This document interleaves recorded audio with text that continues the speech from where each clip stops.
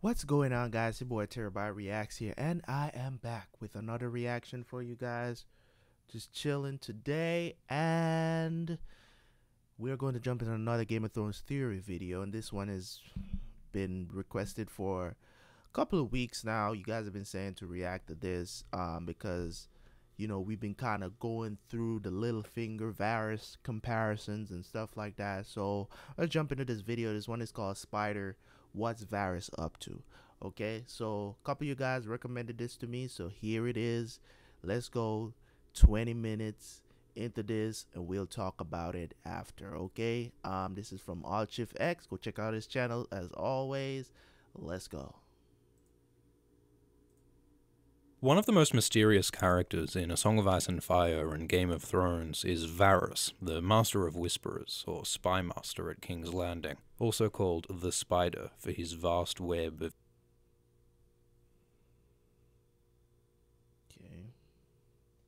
of informers. Varys is a schemer and a manipulator, a master of disguise and illusion, and a keeper of secrets.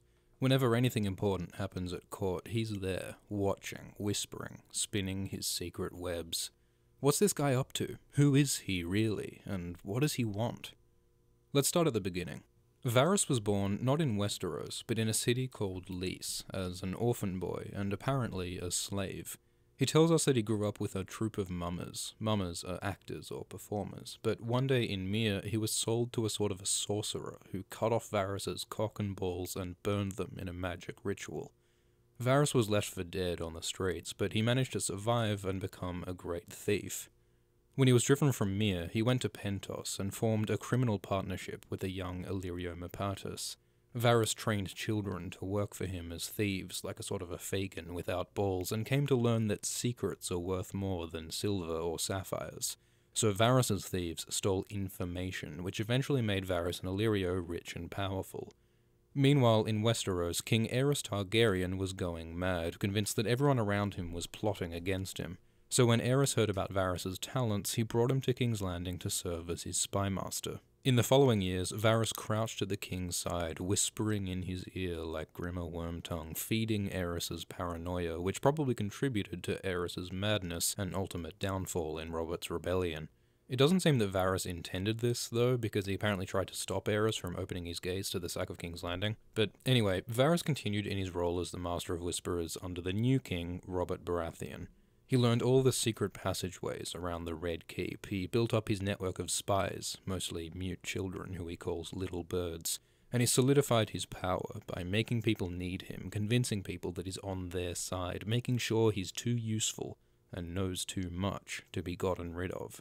And eventually the series begins. Varys' actions, as seen through the eyes of Eddard and Tyrion and others, are confusing. In Book 1, Varys warns Ned that the Lannisters want to kill Robert. He reports on Daenerys Targaryen to the small council using Jorah as his spy, though we later find out that Varys actually protects Dany. Varys suggests the dismissal of Barris and Selmy from the Kingsguard, and he tries to save Eddard from execution. In Clash, Varys is helpful and almost friendly with Tyrion, helping him run the city and protect his relationship with Shae, but in Storm he testifies against Tyrion in his trial. But then he helps save Tyrion from execution and leads him to kill Tywin before sending him off to Pentos. Then Varys disappears from King's Landing, leaving a coin in the dungeons that makes Cersei mistrust the Tyrells, and he's gone for all of Feast. But at the end of Dance, he turns up out of nowhere and murders Pycelle and Kevan Lannister. What's he trying to achieve with all this? What's the goal here? It's really hard to see Varys' motivations because he does everything indirectly and secretly and subtly, but it is possible to piece together his grand plan. Back in the very first book, we see that Varys is conspiring with his old friend Illyrio Mopatis, who arranges the marriage between Daenerys Targaryen and Khal Drogo. We're told that the plan at this point is to use Drogo's Dothraki army to invade Westeros and crown Dany's brother Viserys as king. But Viserys dies, then Drogo dies, and Daenerys ends up the Queen of Meereen, so in the show the plan now seems to be to help Daenerys take over Westeros. But in the books it's more complex. There's this boy called Young Griff, who Varys and Illyrio claim is actually Aegon Targaryen, the son of Prince Rhaegar and nephew of Daenerys, widely believed to have been killed as an infant during Robert's rebellion. Varys and Illyrio say they secretly rescued Aegon from the war, and have been raising him ever since to be a perfect king for Westeros. Which raises the question of what they were planning to do with Viserys. Viserys and Aegon can't both be king. One likely explanation is that Varys and Illyrio lied and never actually intended for Viserys to be king. And why would they? He's crazy and cruel and would obviously make a bad ruler. Aegon, on the other hand, seems a pretty decent kid and has a better claim to the throne and has been shaped for rule since before he could walk by Illyrio and Varys' people. They clearly want Aegon, not Viserys, on the throne. So why do they try to give Viserys a Dothraki army? Why tell him to invade Westeros? The plan seems to have been to use Viserys' Dothraki invasion of Westeros as a way of destabilizing and distracting Westeros, making it easier for Aegon to turn up later and take over.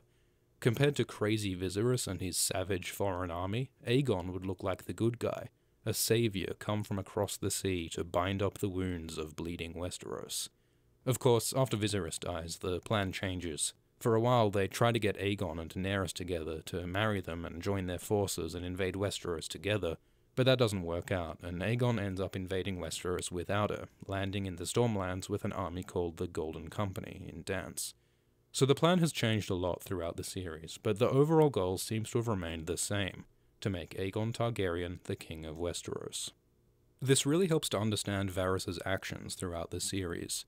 Early on, he's trying to delay any conflict in Westeros until Viserys is ready to invade, so he tries to protect Robert and Ned from the Lannisters, and he maintains an appearance of loyalty by informing on Daenerys, while on the down low he's supporting her, not only by protecting her from assassination, but by sending useful people to her, like Sir Barry and later Tyrion. By the end of Storm, Varys changes his strategy, trying to destabilize and weaken the Lannister regime in preparation for Aegon's invasion. So he leads Tyrion to kill Tywin, he drives apart Cersei and the Tyrells, and he kills Kevan Lannister, the last person at this point who's really holding the realm together. All throughout the series, Varys is working to pave the way for Aegon's invasion. But why? Varys endlessly says that he serves the realm, that he's a loyal servant of the realm, and the realm needs peace. If that's true, why does he create conflict and chaos and try to start a war to install Aegon as king? If Varys wants a good Targaryen king, he should have just supported Prince Rhaegar all those years ago. Rhaegar sounds like he would have been a great ruler, and since he was Aerys' rightful heir, there would have been no war required to make him king. But Varys actively worked against Rhaegar by warning the Mad King against him, possibly even urging Aerys to disinherit him so that crazy kid Viserys would have taken the throne instead. If Varys really wants a good king in a peaceful realm, why did he undermine Rhaegar? And later, under King Robert, the realm enters a period of peace and prosperity. The World of Ice and Fire calls it a golden era. Admittedly, there is that massive debt, probably because of Littlefinger, but still, the realm's doing pretty well. So why does Varys spend this time plotting to ruin the peace, start a war, and install a new king? After Robert dies, things do get bad in the War of the Five Kings, which again is mostly Littlefinger's fault, but the war does end and the realm starts getting back into pretty good shape under Tommen. Varys says himself that Kevan Lannister does a good job of starting to make peace and unite the Seven Kingdoms under Tommen's rule, but instead of supporting what could have become a peaceful, stable regime, Varys again undermines the peace by killing Kevan, creating conflict, and continuing the plot of Aegon's invasion. That's 3 potentially peaceful and prosperous regimes that Varys has actively undermined. If Varys really just wants a peaceful realm, why does he keep doing this? What possible reason could he have to support this kid Aegon above all others? For real? Varys suggests that Aegon would be a great king. He says he's been trained, educated, instilled with good values, shaped for rule since before he could walk. But isn't it extremely naive to believe that training can guarantee that someone will be a great king? That's true. Aegon's just a teenager with little experience of the real world. He's barely even been to the realm he intends to rule. Even if Aegon does turn out to be a great king, what's stopping his heir or successor from being just as bad as Mad Aerys? Within just a generation, Varys' grand plan could easily leave Westeros in a worse position than it was in the first place. And that's if the plan even works. If Aegon is defeated, thousands would lose their lives for nothing. And the original plan, sending Viserys in first, is even more risky. Losing thousands of Dothraki savages on Westeros would be terribly destructive and cause lots of long-term problems. And what if Viserys actually succeeded in taking over Westeros? He could do all sorts of damage, and it's not like he'd happily hand over the crown when Aegon showed up. Varys' supposed plan for peace involves an awful lot of war and destruction and risk, and he's actively sabotaged several other much safer opportunities for a peaceful realm to pursue it. It seems obvious that Varys and Illyrio's true goal isn't just a peaceful realm, but a realm ruled by Aegon. But why? Why does a eunuch from Myr and a merchant from Pentos, men with no apparent connections to Westeros or the Targaryens, work so hard to put Aegon Targaryen on the Iron Throne? Yeah, I want Tyrion asks this of Illyrio in Dance, and Illyrio says he hopes to make money out of it, but Tyrion thinks he's a liar, that there's something in this venture worth more to him than coin or castles. And Illyrio admits that even fat old fools like him have friends and debts of affection to repay. Who are these friends? What are these debts of affection? Could they explain the real reasons why Varys and Illyrio want Aegon on the throne? The answers may lie in a theory called the Blackfire theory. To cover some history real quick, about 120 years ago, the king of Westeros was Aegon IV Targaryen, called the Unworthy because he was one of the worst kings the realm had ever had. He was corrupt and cruel, full of greed and lust. He fathered dozens of bastards, including Brynden Rivers, or Bloodraven, now known as the Three-Eyed Crow, and Shiera Seastar, who may be related to Quaithe, and Aegor Rivers, called Bittersteel, and Daemon Rivers, who took the name Blackfire and a Black Dragon as his heraldry. On King Aegon's deathbed, he legitimized all his bastards, which put them in line to the throne. Aegon's trueborn son Daeron still should have been the rightful heir, but that was disputed by Daemon, who called himself king and fought a war against Daeron for the throne. Daemon was killed in this first Blackfire rebellion, but Bittersteel, who supported him, fled Westeros, founded a mercenary company called the Golden Company, and swore to put a Blackfire on the Iron Throne. Over the next 50 years, there were 5 more Blackfire rebellions, some led by Bittersteel and his Golden Company, until finally, in the 5th Blackfire rebellion, a young Sir Barristan Selmy killed Maelys the Monstrous, the last Blackfire. Or at least, we're told that Maelys is the last Blackfire, but he was apparently only the last of the male line of House Blackfire, which might imply that the female line is still alive. Many fans believe that Aegon is a descendant of that female line, that he's not really a Targaryen at all, but a Blackfire. And there's strong evidence supporting this idea. We're repeatedly warned in visions and prophecies of a false dragon, or the Mummer's Dragon. Mummer's Dragon is a cloth dragon on poles used in performances.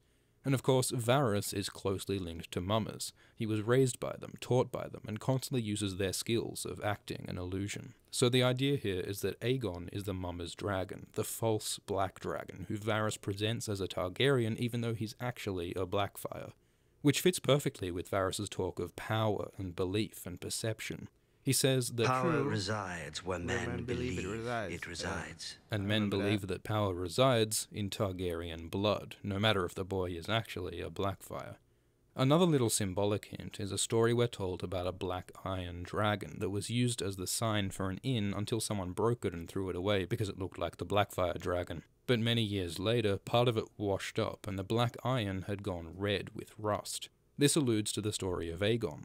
The Black Dragon, House Blackfire, was seemingly destroyed years ago, but a survivor has now emerged, disguised as a red dragon, a Targaryen. But probably the strongest evidence for the Blackfire theory concerns the Golden Company, the army that joins Aegon in his invasion of Westeros in Dance. It is super fucking weird for the Golden Company to fight for Aegon Targaryen, because the Golden Company was founded by Bittersteel to fight against the Targaryens for the Blackfires. They fought in the Blackfire rebellions, they were led by Blackfires, they are a brotherhood of exiles united by the dream of Bittersteel. And the dream of Bittersteel was to defeat the Targaryens and put a Blackfire on the Iron Throne. So why would the Golden Company fight for Aegon Targaryen? Tyrion questions Illyrio about this, and Illyrio brushes away the objection as if it were a fly, saying, Blackfire Targaryen, tomato tomato, all the company really wants is to go home to Westeros. Which is like maybe, but that seems to contradict Illyrio's earlier claim that the Golden Company fights for Aegon because of a contract writ in blood, which sounds like it refers to the Golden Company's history with the Blackfires. So there is a lot of uncertainty and secrecy here, but given what we know about the Golden Company, and given all these hints about the Blackfires and the Mummer's Dragon, it seems likely that the Golden Company fights for Aegon Targaryen because they know he's secretly a Blackfire. Some versions of the theory go further, suggesting that Aegon might not only be a Blackfire, but that he might be Illyrio's son. Illyrio clearly has affection for Aegon. He's really sad that he doesn't get to spend time with him. He praises him, gives him little gifts of his favourite food. He even has a chest of children's clothes in his home that may have been Aegon's when he was younger. Maybe Illyrio treats Aegon like this, because Aegon is his son. Aegon's Blackfire blood would come from Illyrio's now-dead wife, Serra, who had pale golden hair streaked by silver, just like a Blackfire, and a name that sounds like a Targaryen or Blackfire name. Serra may be this Blackfire survivor through the female line, and the mother of Aegon Blackfire with Illyrio. The evidence for this idea isn't very strong, but it would go a long way in explaining why Illyrio wants Aegon to be king. Illyrio deeply loved Serra. He sacrificed a lot of political power and status to be with her, and after she dies of grayscale, he keeps her petrified stony hands as a keepsake, which is quite creepy, but it's also a clear expression of passionate love. Maybe Serra wanted for her son Aegon what all her Blackfire ancestors had failed to claim, the Iron Throne of Westeros. It might even have been a promise me Ned sort of a situation. Maybe as Serra was slowly dying of grayscale, she got her husband Illyrio to swear to honor her memory by granting her son his perceived birthright, the throne. This also could give Varys a pretty good reason to support Aegon Blackfire. Varys is a close friend to Illyrio and may also have been close with Serra, so it makes sense that he might want to help support Aegon. Some people even suggest that Varys and Serra might be related, brother and sister perhaps. After all, they both happen to come from Lys, they both happen to end up with Illyrio in Pentos, and maybe Varys shaves his head to hide the pale blonde hair that he may share with Serra. There's a hint for this in that another character who shaves his head bald is Egg in Duncan Egg. Egg shaves his head to hide his Valyrian blonde hair, and when Varys is introduced in the first book, he is plump, perfumed, powdered, and as hairless as an egg. Also, having Blackfire blood might explain why Varys was castrated in a magic fire ritual. We know that fire magic in this series sometimes requires king's blood, and if Varys is a descendant of the Targaryens and Blackfires, he has king's blood. Maybe that's why he was bought by the sorcerer in the first place. One more little thing is that we're told that only the blood of the dragon would ever know the secrets of the Red Keep, specifically its secret passageways, and as it happens, Varys knows those secrets very well. So it's possible that Varys is Serra's Blackfire brother. But even if he's not, even if he's only a close friend of Serra and Illyrio, those connections could help make Varys and Illyrio's grand plan make a whole lot more sense. Because the story we're told, that Varys serves the realm and just wants peace, doesn't make sense. Varys has actively undermined 3 potentially peaceful regimes. He's taken huge, dangerous risks, orchestrated whole wars, all to crown a teenager who might not actually make a good king. Could this really be the ultimate goal of this master player of the Game of Thrones? All this stuff about debts of affection and the Blackfires and familial connections hint that there might be a deeper layer to Varys as a character. Because all this time, Varys has seemed to be so dispassionate, so cold and calculating. People see him as creepy, almost inhuman, not as a man, but as a sinister, all-seeing spider, and a eunuch besides. Cersei says that the reason why Varys is so dangerous is because he doesn't have a cock, implying that he lacks the passions and desires and weaknesses that motivate other people.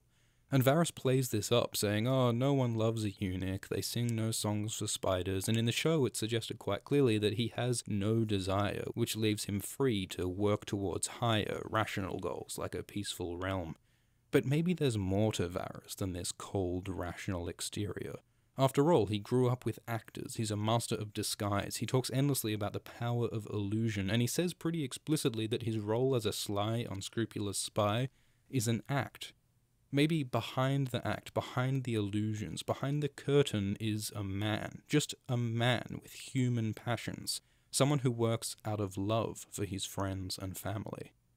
George Martin says the only thing worth writing about is the human heart in conflict with itself.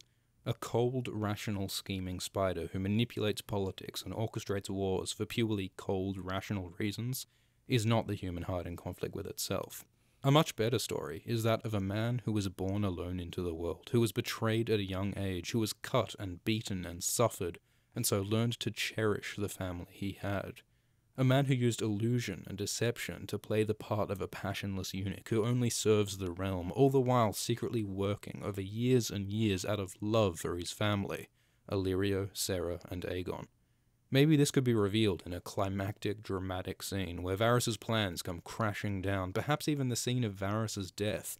Imagine a sudden, tragic, bittersweet realization that this evil, scheming spider who stole and lied and started wars and killed good men, who turned the whole damn realm into his puppet show, did what he did out of love. Either that or he's a merman. Thanks for watching. This video was drawn from the ideas of the Song of Ice and Fire fan community. There are links in the description to relevant essays and posts. The series by Brendan. Alrighty. Alright. That was pretty neat. Yeah. That was pretty good. The theory and all, but for this one, I think I'm gonna leave it up to you guys to tell me what you think for now. Your business goes where you go, and you go everywhere. I'll leave this up to you guys. You already know what my thought is about him versus Littlefinger. It seems like he's way more interested in the books, though, to be honest. I mean, I would love to know more about that character, Aegon, that he's grooming. So I don't want to say too much about this because I don't know too much about the book stuff. So, but it seems like, man, if it just so happens that, I mean, it really doesn't really make sense. If you've been causing all this trouble in the background just to get Aegon on the throne, you know, why the master plan? You know, why the master plan? So I'm digging it. I love the theory. I love the theory a lot, actually, but I want to hear what you guys have to say on this one first before I tell you guys what my thoughts are fully, because I don't want this video to be any longer. I don't want to go off on a tangent again like I keep doing. So I'm going to leave it up to you guys. Get at me in the comment section. If you guys are new to the channel, make sure you subscribe, hit that notification bell. Also, leave a like on the video before you comment, okay? And as always, this your boy Terabyt Reacts, and peace. See y'all on the next one.